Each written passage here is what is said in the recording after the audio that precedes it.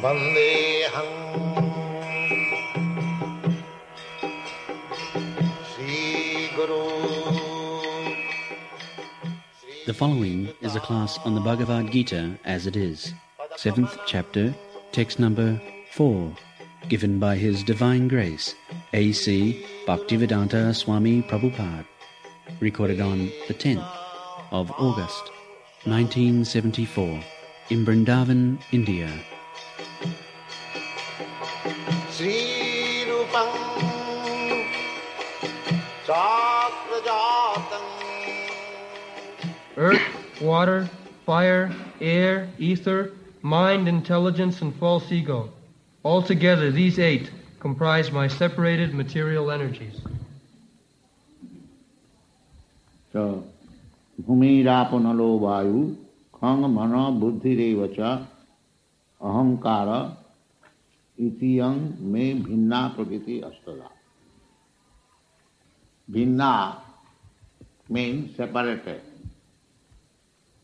Separated means, Krishna explains in the Bhagavad Gita that Maya tatamidang sarvam jagat abhakta murtina. Krishna is everywhere, as it is confirmed in the Brahma Samhita, ekapasau rachayatum jagadanna koti jat shakti rasti jagadanna chayajadantam annantarastham paramanu chayantarastham govindam adipurusham tamaham bhaja. Krishna, by his one plenary portion, when we say of Krishna, Krishna is not alone. Krishna has unlimited expansion. Just like one expansion is Paramatma, Ishara Sarvabhutanam Riddeshe Arjuna Tishtate. Krishna expands himself. There are millions and trillions of living entities. Anantaya Kalpa. The living entities, such an Anantaya Kalpa. So Krishna's expansion is also Ananta. Not only within the heart of all living entities, but he is within the atom. Annantarastham paramanuchayam. But this is only one plenary portion expansion of Krishna. Therefore in the morning we are studying yesterday that to understand Krishna philosophically or in truth, it requires little intelligence. Therefore Krishna says, Manusyanam sahasreshu kaschi jatati jatatam visidhyam. So, Krishna expands by his energy, one of the energy, external energy. Therefore it is called apara. Krishna will explain in the next verse, aparayam, inferior energy. For Krishna, there is no superior, inferior. But for us, it is superior and inferior. Because Krishna is the Supreme Spirit Soul. Take for example, just like electricity is producing heat and cooler. There is refrigerator that is being worked out by the electric energy, and the heater is also being worked out by the electric energy. So we may distinguish this, that this is heat and this is cold.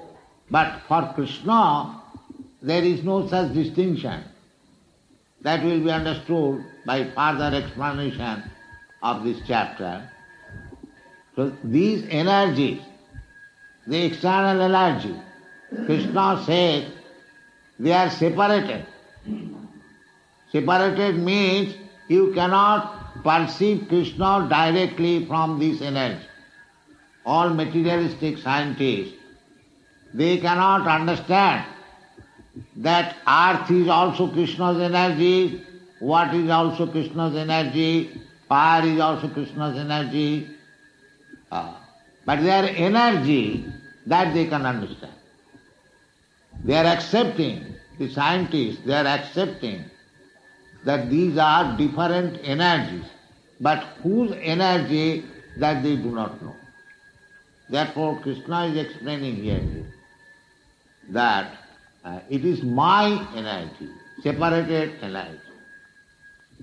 If we analytically study how water can be energy of Krishna, we should study Krishna and Krishna's energies very intelligently.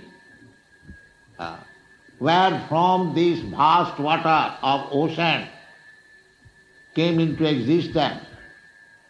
But we can understand from Bhagavad Gita that this vast water has come from Krishna's energy. Now try to understand how Krishna's energy can produce so large amount of water. So far I am concerned, I study in this way that we produce perspiration from our body. That perspiration may be 1 ounce of water, but that is produced from my body. But Krishna has got inconceivable energy. I have got also inconceivable energy. How the water is coming out, I do not know. It is inconceivable.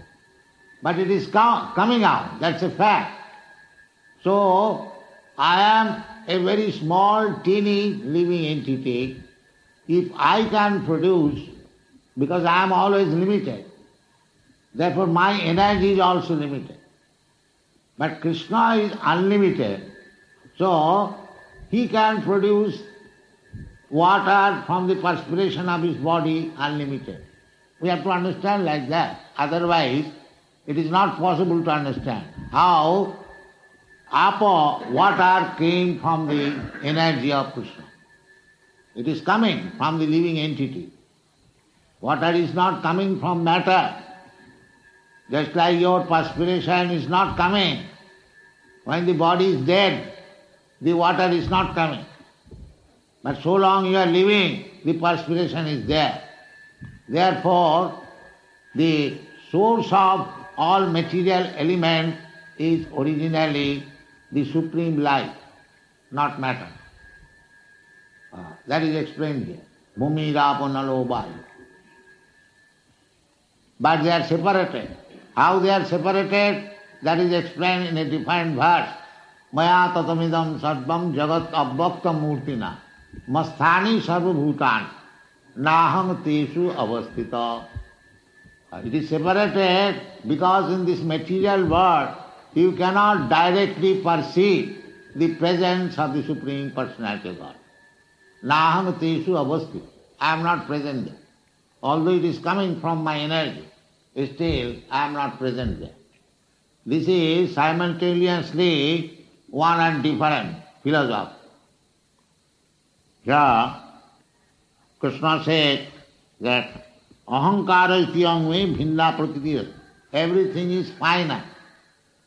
Just like the earth is grosser than the water. Water finite. Earth you cannot move, but water can move. Therefore, it is finite. And finer than the earth is the fire. And finer than the fire is air. And finer than the air is ether.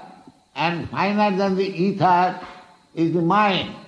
And finer than the mind is intelligence. And finer than intelligence is my identity, ahankar. And finer than the ahankar is the soul. You have to study soul, finer, finer, finer, finer, finer.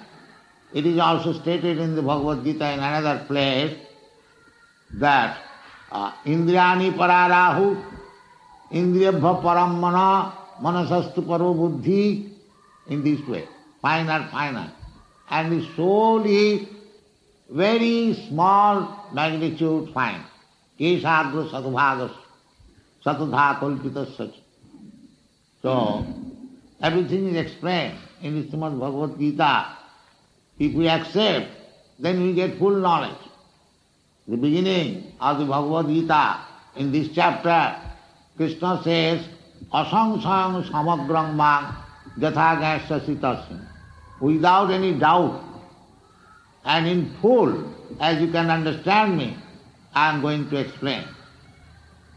So, these 5 elements, gross elements, mumira panalo vayu kham, and finer than mana buddhi ahankar, mind, intelligence and false ego.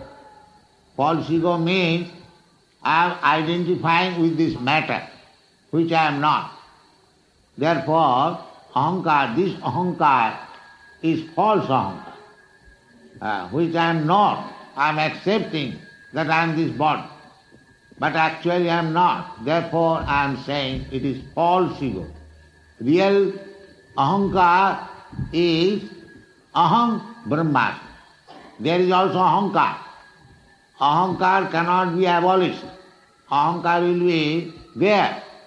But ahankar has to be cleansed. Therefore, bhakti marga, the path of bhakti yoga, is the cleansing process, clearing process. Cheto datpana marjanam. Everything is there, but it has to be cleansed. That is Chaitanya Mahaprabhu's mission.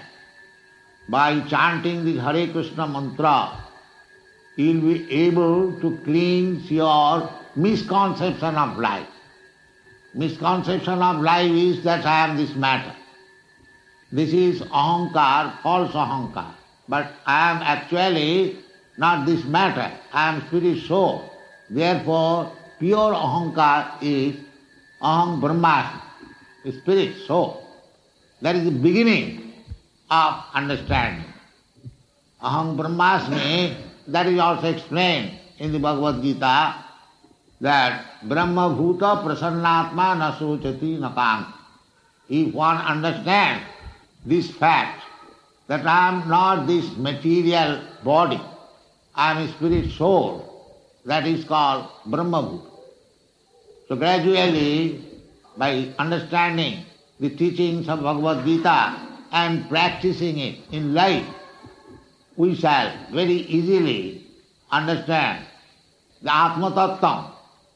That is the real business of human life. Unfortunately, we are not interested in the matter of understanding Atma Tattva. Srutobhyadini Rajendra Ninam Shanti Sahasra. Sukadeva Goswami says, my dear king, you are speaking to Maharaj Parikshit that for ordinary man there are many subject matter of hearing. Srutobhyadini. Srutobhya means the subject matter for hearing. So Sukadeva Goswami says, for the ordinary man, who is that ordinary man? Apasyatam atma tattvam.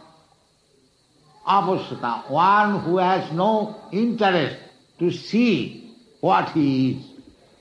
Everyone is under this contemplation that he is this body and his bodily interest is the prime interest. But nobody sees the Atma Tattva. Therefore, Sukadeva Goswami says, Srutobhyadini Rajendra Ninanu Santi Sahasrasa. We have got so many books, so many newspapers, so many magazines. We hear and read, but we are not interested in hearing Bhagavad Gita or Srimad Bhagavatam, where Atma Tattvam, the science of soul, is described. So why they are not interested? La apashyatam atmatattam griheshu grihemedana. Griheshu, a household life, they are thinking this is life. Tatala saikate baribindu sama suto mita ramani samaji. Vidyapati, a great poet, Vaishnava poet, he has sung that we are happy within this material world. How? Suta mita ramani samaj.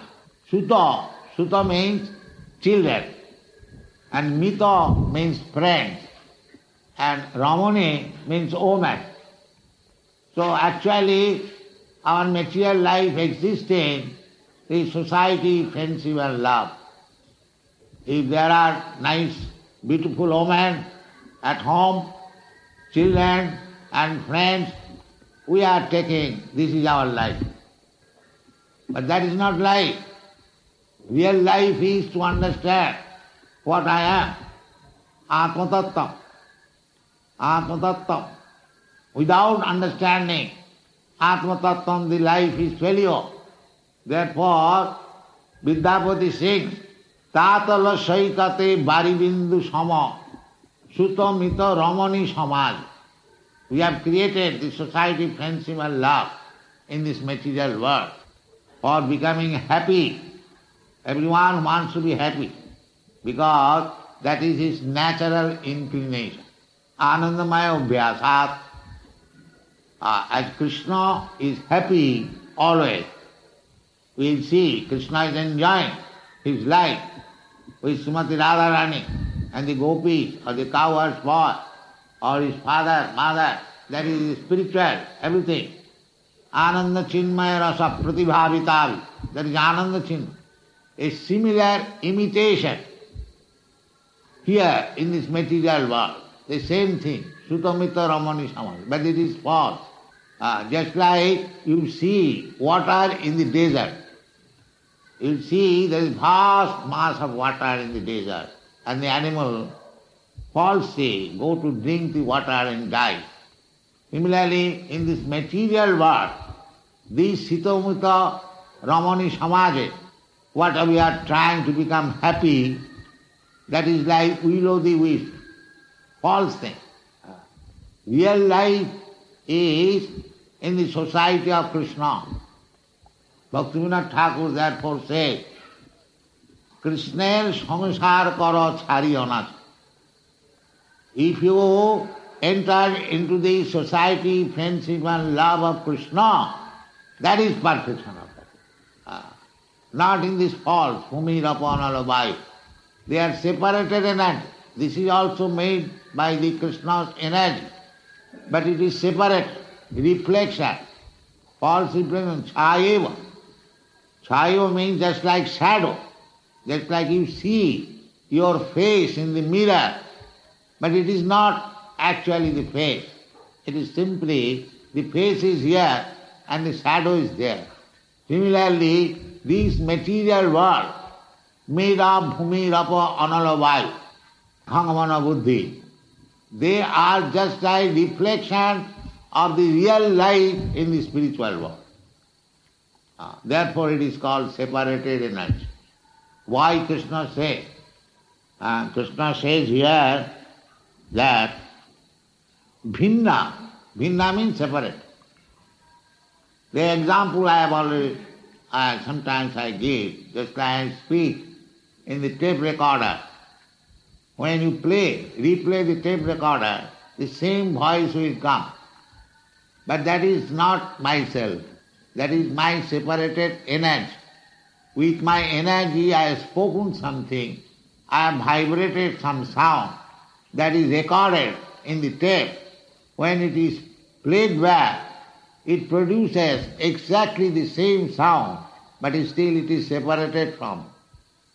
Try to understand, this material world is like that. Bhinna, separate. The real life is in the spiritual world. Therefore in the Srimad Bhagavatam it is said, Sattam Param Dhimai. The real truth, the absolute truth. I am offering my obeisances to the absolute truth. So Krishna is the absolute truth. Krishna is explaining himself. If we want to understand Krishna, then instead of speculating about Krishna, better take what Krishna is teaching himself. That will be perfect. So the real understanding of Krishna, that this material world is also Krishna. But we do not know how to use it for Krishna. If we take to that process, Krishna's energy should be for Krishna's purpose. That is Vaishnava philosophy. Vaishnava philosophy never says that this world is false. Why it is false? It is not false. As the Mayavadi philosopher says, that Brahma Sattva Jagan Mithya. No. Why Jagan Mithya? Just like this temple is constructed. If somebody says, yes, it is very nicely constructed, but it is all false, shall I be happy? No. And actually why it is false? It is not false. It is Krishna's energy, the Bhumi Rapa. What is this temple? This temple is combination of this Bhumi Rapa. Tejo Barimit Binimayam. This brick, what is this brick? Brick means you take earth, mix with water and put it into the fire, it becomes brick. There is air. So, it is Krishna's energy. It is not material. It is Krishna's energy. Because the philosophy is that Krishna's energy should be used for Krishna's purpose. Then it is spiritual. That is our philosophy. Srila Rupa Goswami gives this formula. Prapanchikataya buddhya hari sambandhi vastuna mumukshuvi parityaga phalgu vairaga kat. Phalgu vairaga, phalgu means false. False. The Phalgu from river Phalgu.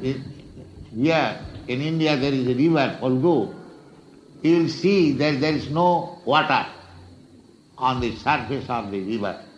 But if you push your hand within the sand, you will get water. So Phalgu Vairaga means that I am giving up, renouncing everything superficial. But within me there is a desire how to become God. I am giving up, but I cannot give up this desire. There is big philosophy on this point. They are trying to become one with God. But a devotee does not try to become one with God or separated from God. They are satisfied in whatever condition God keeps him, he is satisfied. So, separated energy, in this way you have to understand that although this energy is separated from Krishna, it can be used for Krishna. And when it is used for Krishna, then it is spiritual. It is no more material. Material means forgetfulness. Karmis are constructing big houses, skyscraper houses. The purpose is to enjoy himself. The same thing, Bhumi Rapa Vayu, mixing together brick or stone or cement. If it is used for Krishna, then it is Yukta Vairag. Anasaktasya Vishayar Jatharam Upajanjata Nirbandhi Krishna Sambandha Yukta Vairagam Uchyate. Our philosophy is that although this material world, Bhumi Rapa Vayu, they are separated from Krishna, we can use it for Krishna.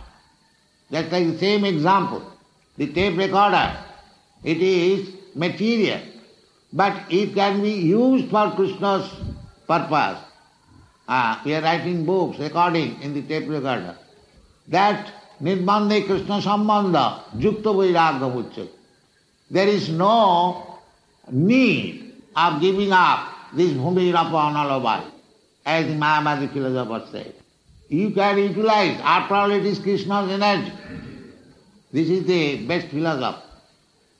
That one man's property should be used for the proprietor. That is the best use. So, we do not neglect this Bhumi-Rapa, although it is separated energy, but when we reconnect in the service of the Lord, it becomes spiritual. It requires little time to understand.